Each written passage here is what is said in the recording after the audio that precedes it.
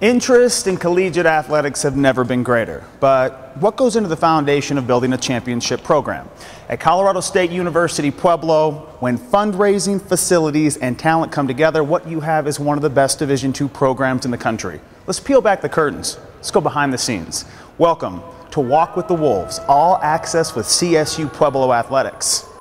Football, family, and food. For John Wristen, the three represent a commitment to his staff. Coaching can serve a larger purpose. Well, we've touched on the family atmosphere that's been created at CSU-Pueblo, but when you have an opportunity like Tuesday night, when you get to have your coaches in a personal setting, in your home, what does it add to the program? What does it add to the community atmosphere that you've built here? Well, our number one goal in our program is to have attitude and chemistry. And if we don't have it as a staff, we don't have it as an interaction between our families and my family and our community families, and I don't think you really are adding to that chemistry part of it. And so I have a great wife that has been able to invite these poor souls that don't have a place to go eat after working all day. And you know, we're usually in the office early in the morning, and we start feeding them about 8:30 at night on Tuesday nights. So it adds to our chemistry, and that's one of our number one goals. It's hard not to notice the quotes around your program, asking for excellence, requiring excellence, an inspiring place to be. What inspires you? What do you drive a lot of your inspiration from? That's a good question. I don't want to fail this community. I don't want to fail CSU-Pueblo. I don't want to fail our kids that are in this program, that I ask them to do certain things. So I just want to make sure I give it my all. If I give it my all and put my head down, and if it's good enough, it's good enough. If it's not, it's not. And so I just want to go to bed every night knowing I've given it my all and help these kids so be successful. A lot of times that creates pressure. Now, we've seen how that doesn't really exist here because guys understand they can be themselves. The music that is playing, the individualism that comes with being a part of a team. How have you tried to make sure that the atmosphere isn't overwhelming, where guys feel like, if I do not succeed, I am failing the community, so success has to be a requirement? I think the only way, there's a lot of ways to measure success. It's not done on ones and losses, and it's not done on every Saturday afternoon. I believe success is being able to take a kid where he can't take himself. I believe it's been able to help young coaches become better coaches. I believe in myself. I need to be able to be humble and be able to ask people, what do you think? What do I need to do better? And I think if you do all those things, that adds to all that success. And so I really think part of my job is we don't get finished products. And if they can graduate here and earn their degree, I mean, isn't that success, no matter how many games you win or lose? And then I'm trying to get these kids to buy in and everybody understand, hey, put your head down, go to work, and see what happens. If you don't do that, that's a failure. So if I can build and teach these guys that go to work every day as hard as you can and be excited about what you're doing, you got a chance to be successful. What coach has the most aggressive eating tactics that we need to be aware of? Well, there's a lot of different combination. Coach Hughes he's from Nashville, so you got to watch out with him. He kills you with that Southern gentleman style. And then there's Craig Ward, who's a rancher. And so those ranchers are pretty aggressive and pretty bold on that. And then there's JT Haddon, who's one of my first players that we ever recruited, that is a silent assassin. You know, he just doesn't, he don't say more than 2 words, and he never did in his playing career, but he can put some food away now. And then there's Jake Novotny, and he talks while he eats, so he just keeps talking. And so we got a lot of issues over here. And you know, Steve Sewell, he come over, but we started I put him in charge of our study table, and we have teachers from the campus come over on Tuesday night, and it'd be easy for him to leave to come eat, but that's the type of guy he is, that he won't leave what he's responsibility, and that's what I love about him. So Steve is one of the nicest guys, and he always brings something. These other yahoos never bring anything, so it's one of those deals. You got to have all the right ingredients in both cases. You got to have the right ingredients to make the right sausage, or you got a right brisket, or you got to get the right rub. And as a team, you got to have the right ingredients. And I'm very lucky to have all the right ingredients on my team. Like, I don't know about my cooking. Well, the meat doesn't talk back, which is a nice benefit as well. Well, that's, but you also don't get judged on Saturday afternoons. And so I've been very lucky to have the great ingredients for third. I was fortunate to be a Division I coach for a long time, and we put in the hours that we need to. And I think right now in Division, the way we operate, we get our work done. Yeah. We're not going to skimp on anything. But also, if you're done, it's okay to go home. It's okay to be a part of doing something different. And so that's kind of what we do here on Tuesday nights here at CSU-Pueblo. I got to feed a bunch of guys, my staff, that doesn't have anybody to go home to cook for them. So my wife will shell, and we try to do something each Tuesday, and this is an opportunity for us to have a little life and balance. Well, let's break down the menu, because we do have plenty of hungry coaches, and the selection is across the board, Coach. Well, tonight I'm doing a little chicken. I'm smoking teriyaki chicken. I had a marinade made, and it's marinated for 24 hours. Sausage and chicken.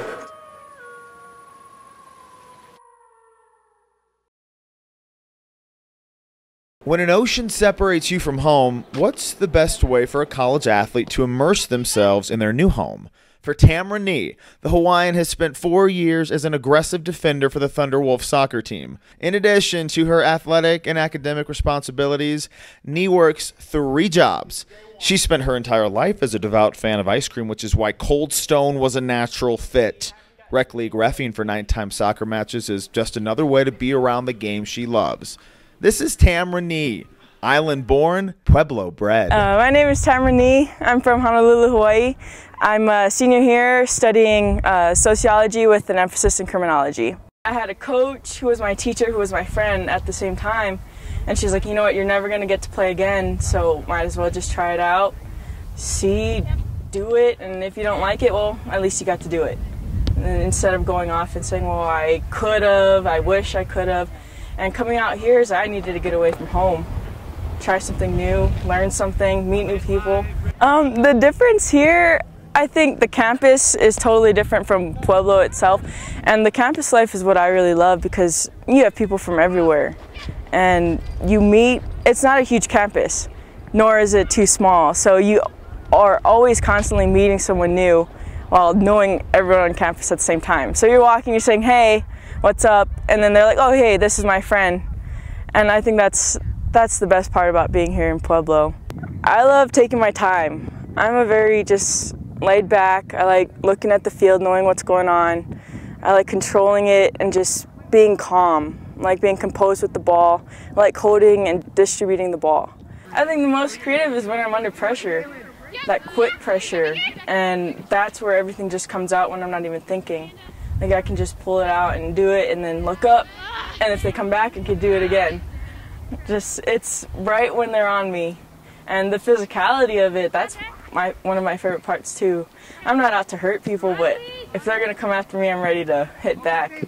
Tamra was enjoying a smooth senior season until a concussion changed everything. The heightened attention surrounding head injuries forced Nee to endure a series of thorough tests. Our number one concern as an athletic trainer is making sure our athletes are being taken care of the best we can. And I think the added knowledge and emphasis put on it is a good thing because we are doing what's best for the athlete. If an athlete suffers a concussion, or what we think as an athletic trainer is showing signs of a concussion, we remove them from activity. That's an NCAA rule guideline. And so that's being played out all over the country. It's not cut and dry like an ankle sprain. You can tell, are they running properly and so forth. So a headache, number one symptom. It's easy for someone to say, oh, I don't have a headache. you can't measure that. So you think twice when you have someone that's presenting and am I doing the right, following the steps, and that's where a protocol is important, that it's already planned out ahead of time what you would do. It's not like a new experience every time it occurs. The plan is when they return to activity that none of those symptoms reappear. It's extremely frustrating because I feel fine, I can run, I don't have anything wrong. It doesn't feel like I have anything wrong. The hardest part is just not being out there with the team, touching the ball and being able to be physical with each other. That's the hardest part, is not being able to contribute to the growth of the team and the growth of our play. That's the hardest, and this is my last year, so I really have not too much left, and I've been waiting. We have a new coach, and this is the best season yet, and I'm just not out there. I want to be out there. It's kind of a downer, going through the day knowing that I'm not going to be able to do everything that the team gets to do. I know I'm excited to be out here on the field because I love being here. It's the sport that I grew up playing, and it's just hard to know that I'm not going to be able to do what everybody gets to do, but I can be out here and support and help teach them. This is my 5th year as the men's golf coach, and understanding what it takes to be successful in the Rocky Mountain Athletic Conference is very important. It's a certain type of player that can play in all conditions. This golf tournament here, we've had wind, rain, snow, a little bit of everything. So understanding what type of player you need is huge in recruiting and just pushing them. This is a great golf town. We have great golf courses here. For the most part, it's sunny all year round. We can play golf a lot, but it's not that challenging when you have great facilities. The dorms are right next to the golf course here. It's pretty easy to sell to freshmen, and we've got a lot of support from Pueblo. The men's program has been very inconsistent. They've been extremely good at times, and we've been very bad at times. So the goal for the spring is going to be to become more consistent, and that's going to put us in postseason play. Okay. The women's golf team played 4 golf tournaments this fall. They've won 3 of them. 2 conference events and 1 head-to-head regional event in Amarillo, Texas. They are setting themselves up to get into super regionals next spring, which is something they haven't done for a few years as a team. And they're only going to get better. And we have 4 girls on the team right now that have each won a college golf tournament in their career. So that's pretty impressive. We all live and die at CSU-Pueblo. We're there all the time, but we chose that, and there could be worse things you could do. We get paid to watch sports and hang out with really interesting, awesome student athletes, and I have no complaints. It's hard to imagine, but Darius Allen's career with the game of football was questionable at best. Freshman year of high school, season-ending injury, let's call it a career. But a cousin, an aunt, and an uncle made sure that Darius would not miss his opportunity. A trip from Kentucky to Pueblo landed him at this university where NFL scouts now sit in the stands to watch Allen every Saturday. This is Darius Allen, one of the reasons why a top 5 football team exists year in and year out at CSU-Pueblo. My freshman year of high school in Kentucky, I went to Bryan Station High School, and I ended up getting injured, messed up my ankle, and I just quit football altogether. So after that, I was just like, forget football, whatever, and just started hanging out, making bad grades, whatever. And then I came here. My aunt and uncle asked me to come here. They said, I could get a better opportunity here. So it was an opportunity I felt like I could take advantage of, especially with playing football again. Allen's path to Pueblo prosperity started at East High School, just a half-mile away from CSU-Pueblo. David Ramirez coached Darius in high school and in college. He's back at East, where the memories of Darius Allen remain vivid. And so for us, focusing on the things that don't require talent was a huge part of our foundation, and Darius did a great job of buying into that.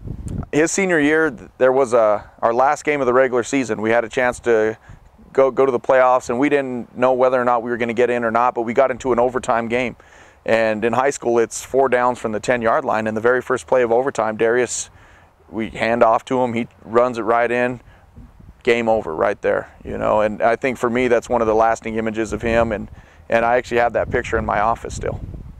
I went to Pueblo East. It was so close. It was almost impossible to not be noticed by CSU-Pueblo if you're a decent player. He was like a sponge. He was just soaking it all in. He was enjoying being a part of the team, and you know, he definitely knew how to push our buttons from time to time as well. But you know, he did a great job. He wanted to learn. He wanted to be great at the game, and he wanted to get to college. He had aspirations to play college football, so we were going to help give him the tools to help him make that a reality. And when I came here at Pueblo East, it was just like a ego check. You know, it was like, all right, you're not the best. You know, you're not who you think, who you want to be. You know, so I mean, it's the same thing when you come to CSU-Pueblo. You gotta check your ego at the door. You know, you're not the best. You know, just come in and go to work, and that's what the two really. I mean, it started at East, and it really transformed when I got here, because that's what the coaches preach every day here. So I mean, you can't knock that. So my first year was Paul Creighton, my defensive line coach. His first year was my first year. They recruited me, so he came here, and then he started recruiting me at Pueblo East, and that's how I ended up coming here. Like I was following Paul Creighton, and you know, it was a perfect situation for me. So. 2 major surgeries and still coming back bigger, faster, stronger. What is it about him that, combined with the culture at Pueblo East, has allowed him to take off? It's been an uphill battle for him, and he's one of the more resilient people you'll ever come across. So for him, a setback isn't something negative. It's the way he finds a new reason to work even harder to achieve the goals he wants to achieve. Am I going to be fully able to run fast like I usually do? Am I going to have the speed I usually had? Am I going to have the explosiveness I have?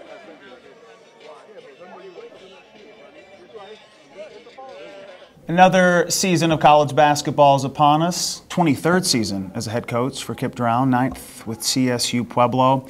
What has longevity taught you about college basketball? Well, I think number one, patience. You know, you don't develop people and players overnight, and it's just a long process, and you can't give up on teams, you can't give up on players. And, you know, it's just, it's a grind.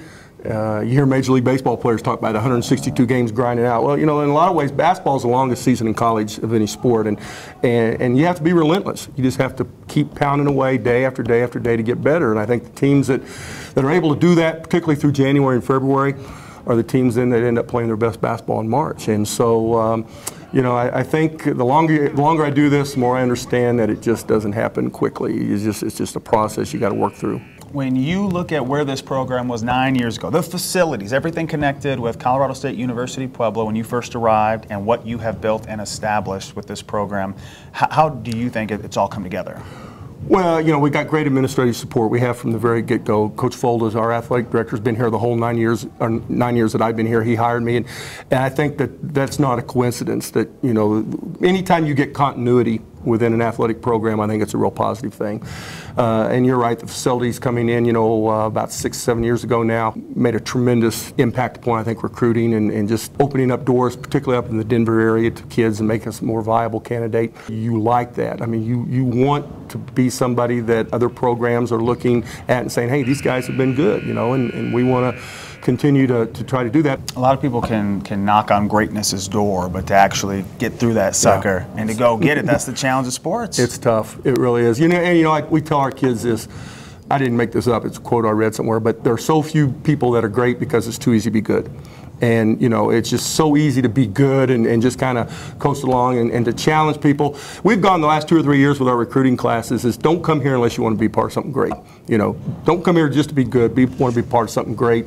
And I think this team has some question marks going in terms of maybe a depth, but I think we've got the pieces that maybe people haven't heard about. If we can stay fairly healthy, we've got a chance to be very good, I think. And I really like this group of people, very hungry. Coach, have a great 2014 season. We're excited, and we'll see what happens, but I guarantee you this group is going to lay it on the line. This group is really dedicated and hungry, so I'm excited for them. Hey, stick around with us. This is Walking with the Wolves, All Access, Colorado State University-Pueblo Athletics.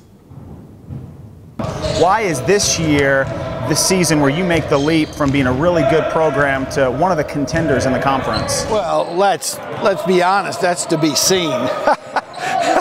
Let's just say that I like my kids. They're a good group of kids. It's going to be exciting to watch them play, but You know, last year we finished 4th in the conference, and that was a good finish for us, but we're going to have to work really, really hard to get back to that position with the teams reloading like they did. It's going to be a very, very, very tough conference up top. So when we look at this squad, what will the reputation of this team be this year? What will this 2014 squad be known for? Well, I think we're going to make a lot of shots. I think we're going to make a lot of threes. I think we've got great depth. I think that's different from what we've been in the past. In the past, when we subbed, it wasn't always with a lot of enthusiasm or confidence. It was reluctance. But this year we go 8 or 9 or 10 deep, and so that's going to be different. I think we got some of the best shooting players we've ever had since I've been coaching in college. I think we're going to make a bunch of threes, and I think we're going to be fun to watch. As you get ready to really embark on this upcoming season, you're always about adding to the dynamic, adding to the squad. What do you feel like you've been able to add to make this team even bigger and better?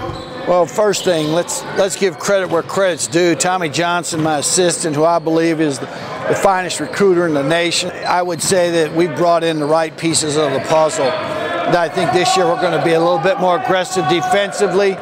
But I think we live and die with the idea that we play with, we're cerebral, intelligent. Yeah. We're all about intelligent play. And so if our kids can be cerebral on the floor, then it's going to elevate us to a place or to give us a chance to be competitive with those very best teams, the Adams States, the Metros, Fort Lewis. Mines brings back, School of Mines brings back probably the player of the year in the conference, Brett Green. They bring back just a great team with great coaching. So it's a tough road ahead, but we're excited about the opportunity. This is what you've been working for every year to get started and to start anew.